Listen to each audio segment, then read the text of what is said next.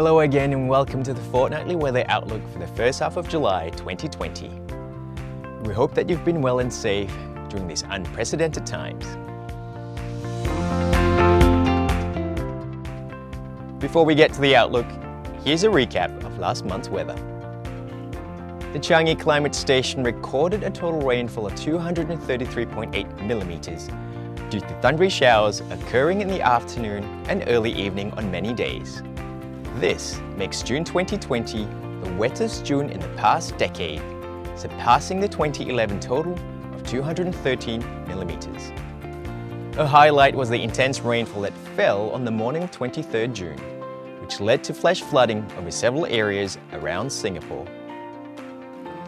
The cloudy and rainy weather over the last 2 weeks also brought the monthly mean temperature down to 28.1 degrees, making it the coolest June since 2001. The cooler than normal month also brings an end to the record 28-month period of above average temperatures since February 2018. The recent wet weather is expected to continue with the prevalence of the southwest monsoon season.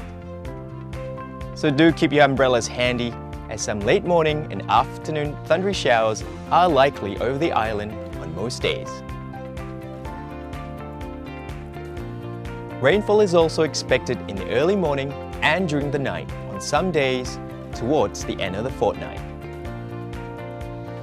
Temperatures will mostly range between 24 and 33 degrees, but could dip to a low of 23 degrees and reach a high of 34 degrees on a few days.